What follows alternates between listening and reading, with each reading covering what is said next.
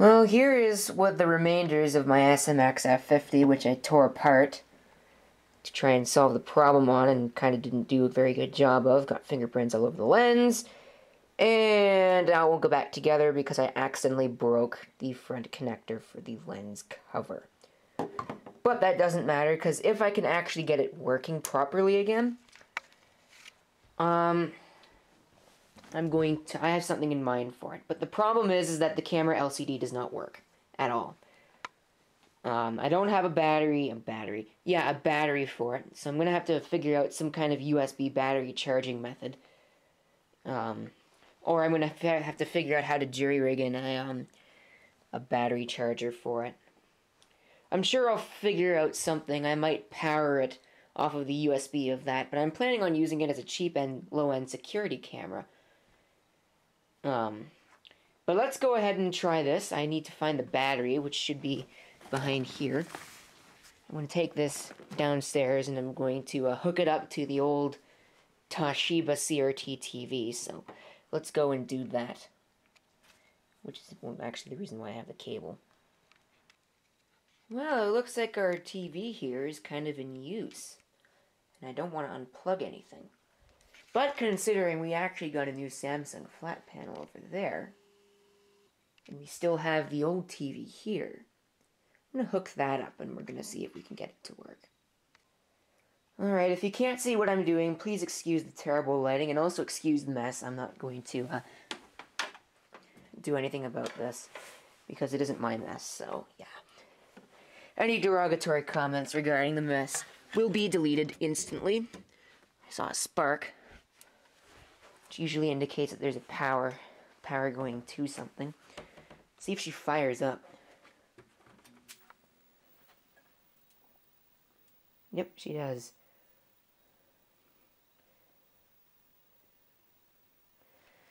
Let's put it into video signal, which I can't do from anything but the remote, so let me go find the remote. Well, I didn't find the TV. Oh, there it is. Alright, found the remote. Let's see if it works. It works. TV video. The front signal should be video 3. So we'll hook it up to that. Send it under that setting. Grab my cable. Plug the cables in. And the last thing that we need to do is, after that, is see if she will fire up. Let's plug in these cables.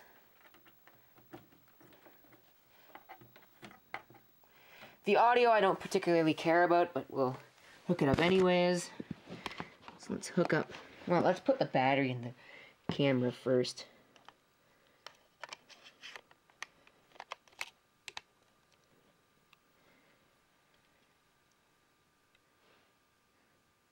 Don't smell anything abnormal.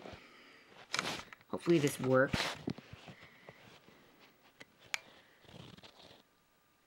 Plug this in the right way.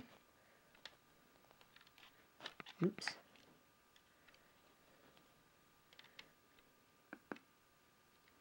Heard the TV go off. I'm going to turn the volume down. Whoops, that's the TV channel.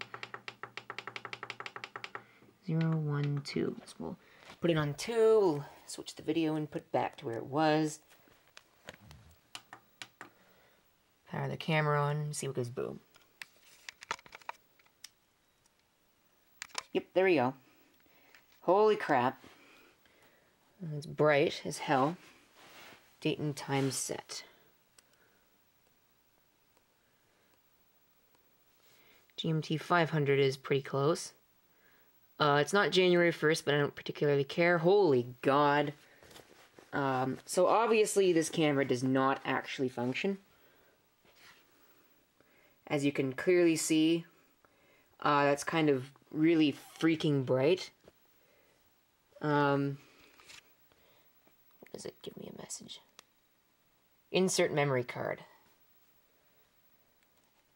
What do I get on the menu? Let's try getting a memory card and let's see what it does. Alright, got myself a card. see what she does. I can definitely see what I'm doing, but this is really hard on my eyes.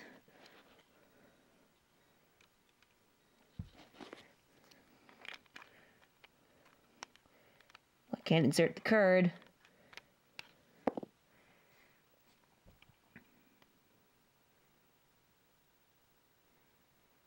Doesn't respond to a power switch.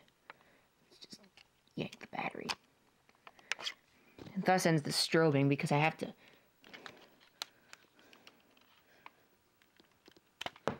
insert this stupid card and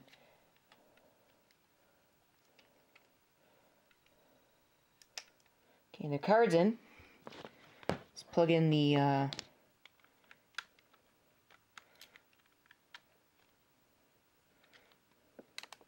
oops, screw fell out. See if she still works. Whoops. Would help to put the battery in. I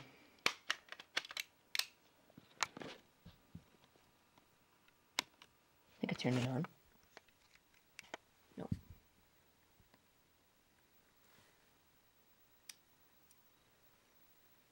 Comes up.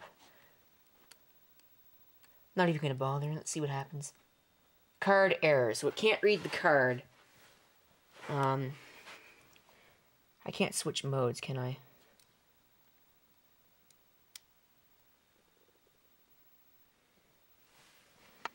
Obviously, this camera does not work. It's going right back where it came from.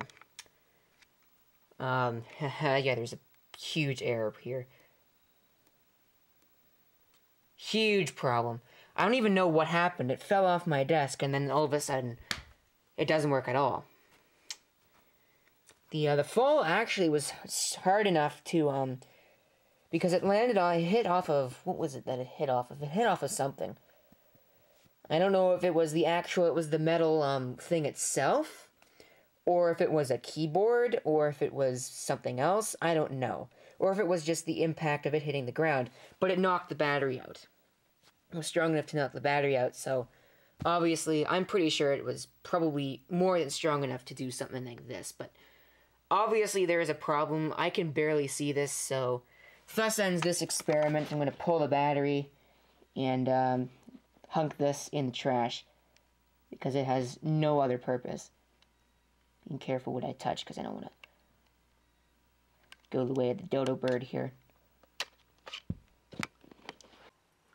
Yet another item added to my shelf of dead things.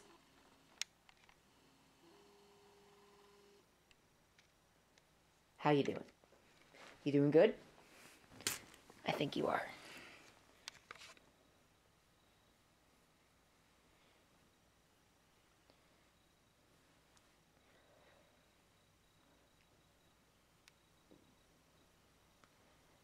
Anyways, so there you have it. I don't know where I put it, but the cable will be useful for something. I'm sure I'll find a use for it.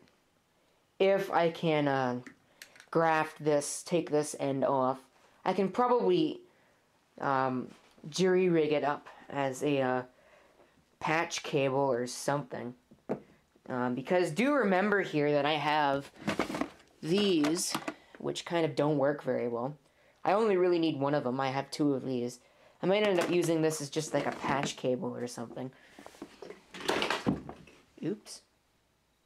Anyway, so that's going to have to be cut. I might cut up another one of those and turn it into a patch cable when I can find the necessary pieces. This has to go into the battery drawer because you kind of can't throw batteries away. Which, by the way, you shouldn't be doing anyway. You should never throw away batteries. Dispose of them as if they're hazardous waste, because they kind of are. Battery acid is not good for the environment, and I know I'm going to have a whole bunch of people come at me for that, but the fact of the matter is, they're not, and that's that. So there you have it. Thank you for watching. If you have any comments, feel free to leave them down below.